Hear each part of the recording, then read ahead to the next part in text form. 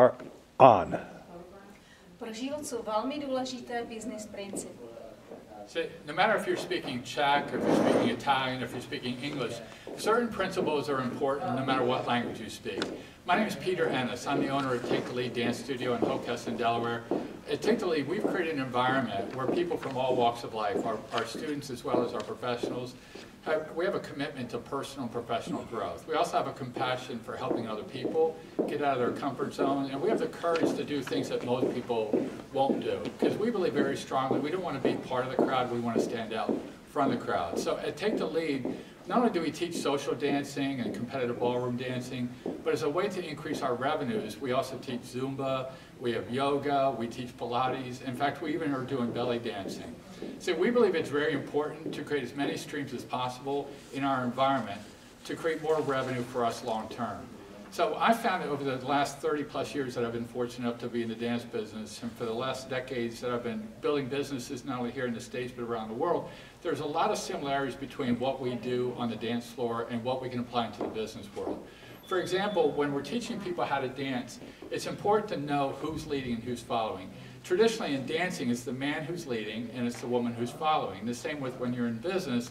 It's important to understand if you're in an organization, are you leading the organization or are you just part of the organization? The second thing, it's important as the leader of an organization, or it's just the same as being the leader in the dance floor, it's important to create an environment where the person you're working with or the person you're working for feels comfortable and confident that you know where you're going. So if I lead my partner, without steering her but leading her, I tell her where I want to go. The same thing is true in business, is that you need to create an environment where the people that are working for you or with you, they feel comfortable and confident you know what you're doing. Also, it's important to have options, because sometimes on the dance floor there are obstacles that come in your way. The same in business. There are sometimes things come up. You need to have options to be sure you can get out of trouble. And the last thing you want to do is you want to be prepared for opportunity, because sometimes opportunities come up that we're not looking for, but it's important to be prepared for opportunities. So what we're doing is we're creating a new team building system here at Take the Lead, where people can come in and learn not just to have fun with dancing, but they can also apply some of the things that we're teaching on the dance floor and apply them to the business world. We're calling it from the ballroom to the boardroom. Everything you learn on the dance floor can be applied to the boardroom. So if we were fortunate enough to win the prize money, we would take that money to expand our website, which we're already developing a brand new website, but also it would allow us to market this new plan or this new system to people we know, not just in small organizations, but the larger organizations that may be looking for team building activities.